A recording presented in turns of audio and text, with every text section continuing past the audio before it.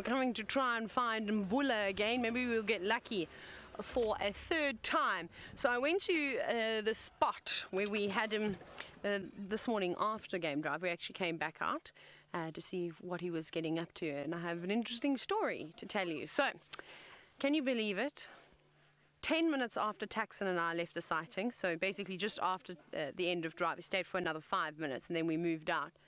There was another guy, Harley, he was coming into the sighting, but we didn't really want to wait, and we knew he wasn't going anywhere, so we thought it'd be quite easy for him to relocate. So he did, he arrived in the sighting, and 10 minutes after being there, Mvula leapt down the burrow because there was a big warthog that was trying to come out of it, and he tried to grab it, and then it ended up being Mvula 0, warthog 1.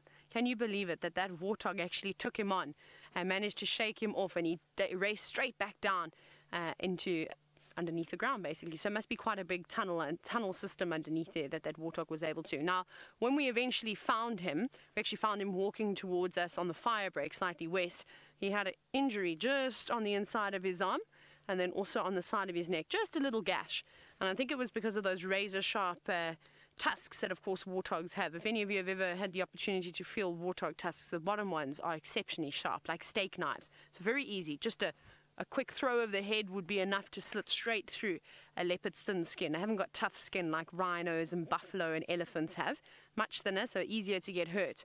So that's quite interesting. Then he gave up. He moved off. He didn't go in for a second time. He learned his lesson. He thought, this is obviously too big for me and very feisty. I'm an old man. I need to look after myself.